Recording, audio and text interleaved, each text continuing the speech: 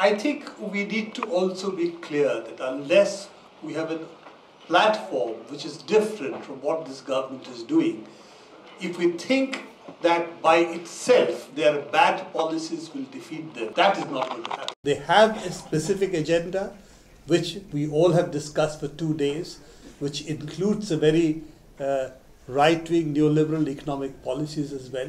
We need to have policies which are different, which are alternatives, which make it possible for us to talk about a people-centric development.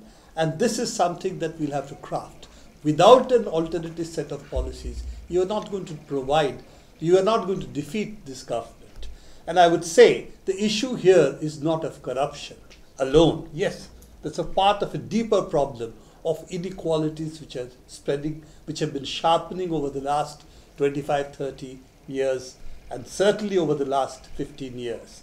And we can have enough statistics about what's happening on that, including what was discussed yesterday about the Gini coefficient of equality.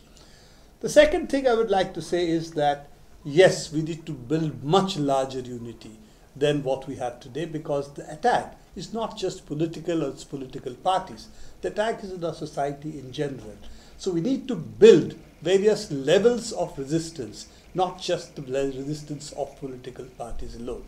And third, I would conclude with saying that yes, we need to build really struggles in the country, because without struggles, we are not going to be able to defeat what we have seen already set in place. Because what they're doing is splintering the unity of the people across board.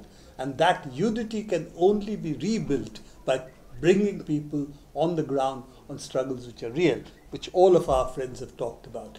I think on this note, we'll have to conclude this 2-day sessions. We have had a very interesting set of discussions.